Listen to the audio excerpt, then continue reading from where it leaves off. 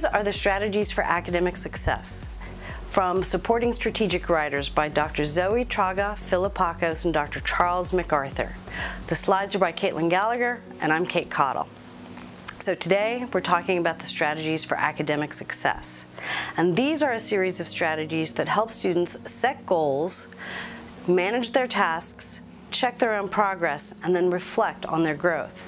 And this is a continuous cycle of goal setting and task management and reflection that helps students keep moving on the goals that they want to. So the first thing that you want to think about are, what are your long-term goals? What are your goals for life? And then you can't concentrate on that because that's probably not going to help you get this assignment done because it's too big. So you need to think about your long-term goals back to this assignment. What is the connection between the two? And then what are your goals for this assignment?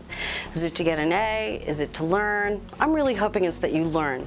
The next step is task management, and this is how can I manage my work to get it done? And it's not just time, because while time management is a part of it, there are other things that go into managing yourself to get work done. Sometimes it's taking yourself away from other people. Sometimes it's management of space. Sometimes it's management of noise, making sure it's quiet. And sometimes it's time of day. Like, are you better in the morning? Are you better in the afternoon? And so these are all things that you want to think about as you're trying to get your work done. The second step in task management is, what strategies can I use? What strategies have you used so far? Do you use a diary? Do you set out time specifically to study? Do you make sure that you have a place and a clean desk? What are things that you've tried? And then what are things that you're willing to try? Because if there is a time to try new strategies, it's college, because this is a place for you to try a bunch of different things to see what works for you professionally. And the last part of task management is, how can I motivate myself to do my best? What gets me going? Is it that after I finish this task, I get to eat candy? Or is it after I finish this task, I get to watch a movie? Is it after I finish this part of the task, I get to get up and take a walk? However you need to chunk your work and motivate yourself, do it, and think about the ways that work for you, and think about other things that you might try that might work for you for motivation. And then the next step is checking progress. Am I using the strategies? Because sometimes people will try nothing and then say, well, nothing is working. Well, of course nothing is working. So try something. And we're going to talk about a lot of strategies as this class goes on. Are the strategies helping you to get the task done? Because if you're trying strategies and they're not working for you, it's time to try something different. Like if you're entering time in a paper calendar that says, this is the time that I now study, but then you don't actually ever use that time for studying, what else can you try? Can you put it in an electronic form?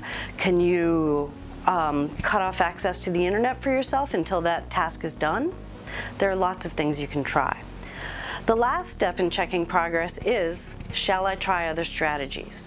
Are there things that you've never tried before because you think they couldn't possibly work? Well, try them. They might work, because if they work for other people, they might work for you. And then the last thing is reflection. How did I do on the task? And how did I do on the task should really be a reflection of your goal. If your goal was to learn, and you learned but you didn't get the best grade, then you did achieve your goal. And then the next question you want to ask yourself is, how did the goal and the strategies work? Did the strategies that I use help me achieve my goals? Again, if they didn't, is there something else that I should be considering? Sometimes some parts of it are going to work well and some parts aren't. Don't be afraid to get rid of the stuff that didn't work well and keep the parts that did work well. What strategies are you going to try next time? Again, remember, in this class you're going to learn a bunch of different strategies from a bunch of different people, and it may be something as simple as, when I put this CD on, actually it's not a CD anymore, I'm sorry, I'm old, but when I put this music on, I know it's time for me to really start working. Or when I've cleaned off my desk, I know it's time to really start working. Or once my kids are in bed asleep, it's time for me to really start working. Whatever that is for you. If there's an aspect of it that doesn't work, you can get rid of it. And then the last thing is, what goals am I going to set next time? Because remember, you're never done. You never just set a goal and then you're done. You set a goal, you meet the goal, and then you try for the next goal. And so all of these strategies for academic success, while they seem intimidating and hard to use, once you start using them on a day-to-day basis to assess your daily and your academic activity, you'll find that they're very, very effective.